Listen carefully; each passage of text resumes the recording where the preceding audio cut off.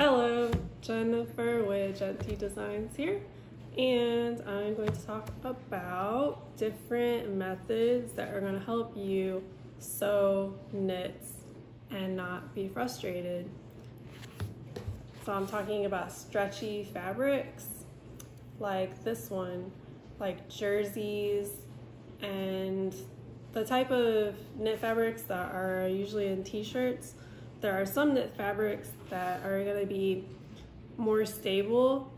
Usually they'll be a little bit thicker, and just the properties in them are going to make them easier to sew without them stretching and warping. The main thing why these tips are going to be useful is to prevent the fabric from stretching out over the threads as you're sewing and then warping, making wavy lines, things like that. All right. The first tip is going to be use the correct needle. For stretch fabrics, the best needles are going to say stretch or jersey. And the needle matters because when they make these needles, they're going to be shaped differently depending on the properties of the fabric. So jersey needles, which is what you want to use, or stretch needles, are going to have what you call a ball point, you know, like a ballpoint pen, but it's the tip of the needle is a little less sharp than other needles like universal needles or sharp needles. This is a jersey needle, and the very end of this needle point is going to be a little bit rounded, and that allows for it to slip in between the looped construction in the knit fabric versus a universal needle, which is very sharp and pointed at the end of the needle. And this is because it's made for actually ripping and poking straight through a tightly woven fabric. And you can tell the difference sometimes when you switch them up in the wrong material. You can hear it sometimes, and you'll see that it sews less nice stitches. So definitely try to get jersey or stretch needles for your knit fabric. I changed the fabric that I'm actually going to use for this demonstration because the other one was just sewing way too nicely. And that's probably has to do with the machine. I don't think the machine was the pressure foot was putting too much pressure on it, so it wasn't actually stretching out. It was sewing pretty nicely. But most machines, the pressure foot is going to be putting too much weight down, too much pressure down on the fabric, and then it'll stretch it out. So this is a more traditional jersey, and I'm gonna sew it across the stretchiest part, which is going to mimic what you'd actually do on a garment with a hem. The hem would be going around your body with the stretchiest part of the fabric. So I'm just gonna fold it over and then sew it with a straight stitch, so you can see what it looks like with a straight stitch, and then sew with a zigzag stitch.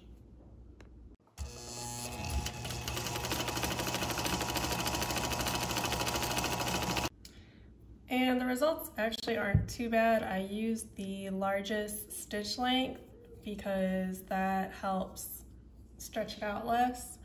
And as you can see, it actually stretches a little bit with the fabric. In a lot of cases, it won't. And this is actually not the preferred stitch, a straight stitch, to use on stretched fabrics if you can help it. The zigzag stitch is going to be the preferred stitch over a straight stitch.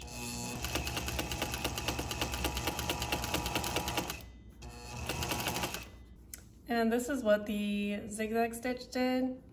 It's actually really good. It didn't stretch out the fabric, and this is one of the preferred stitches to use for stretch fabrics because, as you can see, the zigzag is going to move with the fabric. So you can see this one is going to move less. I can't stretch it as far as this one. So this is a preferred because it's going to stretch with the fabric, and so therefore the fabric is going to lay more smoothly and flatly and actually stretch with your body. And this stitch is used by some professionals, actually in dancewear. It can be used quite often. Next, you can use a twin stretch needle like these to make a special type of stitch that is great for knits. So this needle actually has a single base, and then it has two needles coming out of it. This is going to create two lines of straight stitches like this on the top, and then underneath is going to create a type of zigzag stitch that allows the fabric to stretch but still has a really nice clean stitch on the top. And you see this kind of stitch a lot on industrially made factory garments and knit garments. You'll see this double line of stitching. So using a twin needle, you can use this in conventional machines. So home sewing machines, they have needles and the twin needle that you can use and make this kind of stitch. And if you really, really want to go all out, you can get a machine that's dedicated just for this stitch. I actually did not use a twin needle for this stitch when I made it. I used a machine called a cover stitch machine. And so you can get these, and the only thing they do is make this type of stitch. So maybe not the most efficient way to go about solving this problem, but it does make a nice stitch. So the cover stitch machine is something you can get. Now, another limitation about using a cover stitch machine is that it's only good for hems, as far as I know. And so I would recommend having a serger, because a serger is going to be a lot more versatile because you actually use it to make seams as well. So these are two pieces of fabric, stretch fabric, that are sandwiched together like a seam, and then I'm just gonna serge them. And really, this is a great stitch for the knit because it is a type of really complex zigzag stitch that is going to move with the fabric.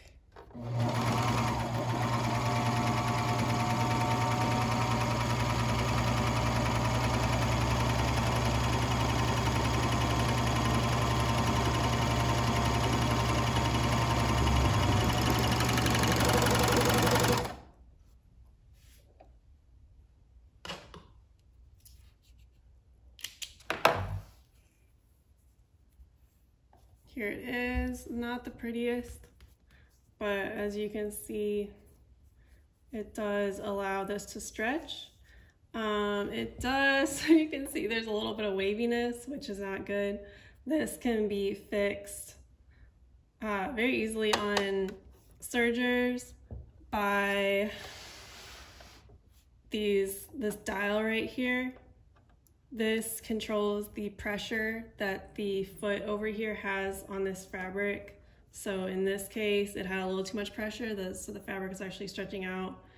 What's nice about these machines is you have control over this. The sewing machines, it's a little harder to change that, if at all. And so for this, I could change this dial and get it to scrunch less. Another helpful tool for sewing with knits and stretchy fabrics is a stabilizer. This is a stabilizing tape. It's called Wonder Tape. And I would put it onto this edge because for here I want to do a hem. I don't want it stretching. So this is going to keep it still and provide a surface that's not going to stretch. So I take this and place it at the edge.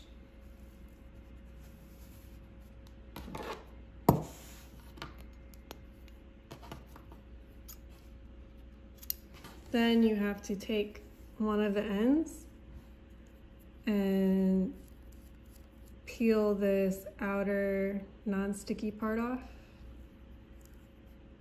like so. And now you see there's the stabilizer part is actually on this fabric.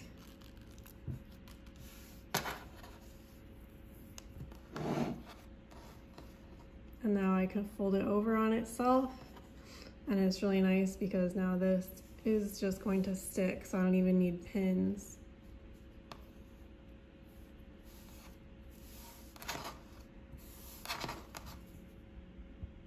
And now you see this is stretching, but this where I put the Wonder Tape is not going to stretch. So when it's sewn over, it's just gonna hold.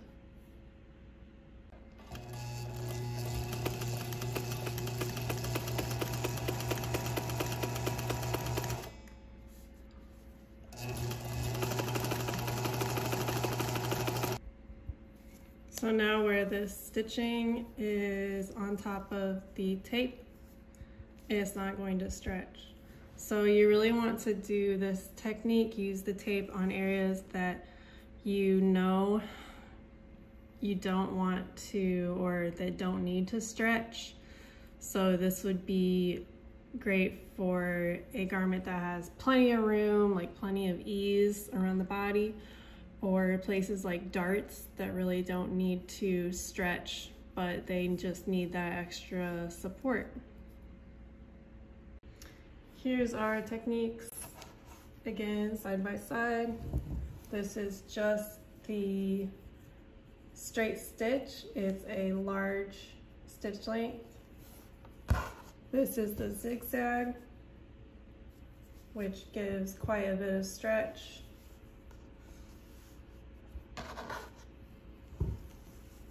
This is a seam, the serger, gives a lot of stretch. And this is the reinforced seam straight stitch with the Wonder Tape. It is very stable, however, it really doesn't have much stretch at all. And those are my tips for sewing on knit or stretch fabrics. They are what I've accumulated from the past probably year of getting serious about sewing stretch fabrics correctly.